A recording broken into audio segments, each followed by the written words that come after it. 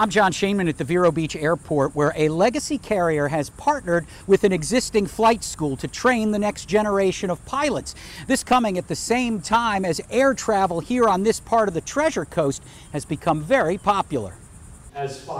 Delta announcing Tuesday it has opened up its Propel Flight Academy in conjunction with Skyborne Aviation here at the Vero Beach Airport. Well, I was one of those lucky kids that always knew what I wanted to do. A 24-year Delta employee in flight operations, Captain Patrick Burns, says these schools are part of the company's commitment to lowering the barriers to entry and creating a workforce as diverse as its customer base. The idea here is that getting to this position or getting into this profession is an important thing so we can really access a wider group of experience and people. So are there enough people? And within 15 years, nearly half of all pilots will retire. The president of the Regional Airline Association spoke in Washington this spring about workforce challenges and a pilot shortage.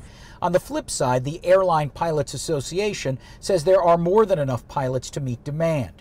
Both sides watching the FAA reauthorization bill passed in the U.S. House last month that would raise the mandatory retirement age for pilots from 65 to 67.